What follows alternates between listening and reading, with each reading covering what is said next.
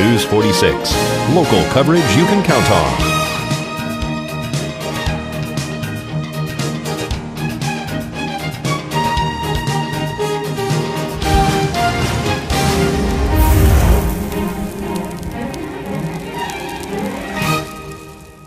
Pahrump Nugget, Progressive Cash Drawings, Mystery Point Multipliers, Mystery Gift Days, Extra Cash for 4 of a kinds, Bingo, Bowling, Football, and Food Specials. Looking for constant action? Look no further. Pahrump Nugget Hotel and Casino. Attorney Nancy Lord is vying for the seat of the 5th Judicial District Judge against Judge Kim Walker. We're going to speak to Nancy right now. I did. I filed on Wednesday, and I'll be running. I know that last time you ran for district attorney, why did you decide to be in the 5th Judicial District?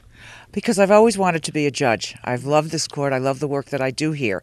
I didn't go for the appointment because I have a very good practice, and to give that up on an appointment kind of made me nervous. What if the people didn't want me, you know?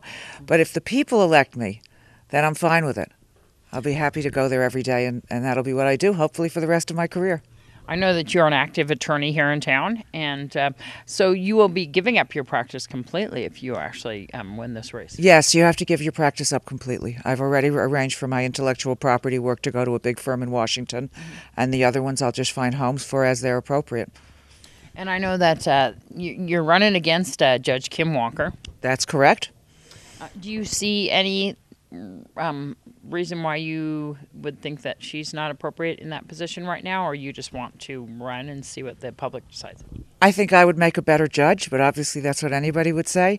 I have a lot of trial work. It doesn't really show here because I've done a lot of things out of state, but I've actually had 2 out-and-out federal wins in criminal court and 1 mistrial and a couple of dismissals at the last minute. And I've done a number of state criminal trials, a number of family law trials, and several other civil trials, both bench trial and jury trial. And that's important to have that actual litigation courtroom experience because there's things like in family law, you really loosen up a little on the rules of evidence. You know, there's no jury there, especially when a child is involved. You want to really know as much as you can about what's going on. You don't want to say, I don't want to see that because there's some, little rule that you didn't follow.